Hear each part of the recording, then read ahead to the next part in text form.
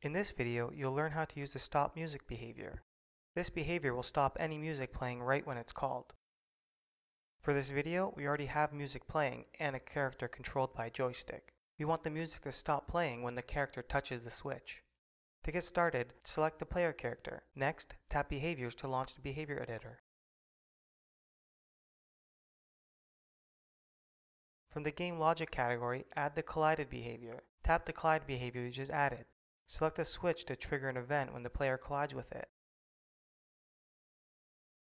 Now add the stop music behavior and connect it to the collided behavior. The collided behavior will now trigger the stop music behavior as soon as the player touches the switch. Press play and try it out.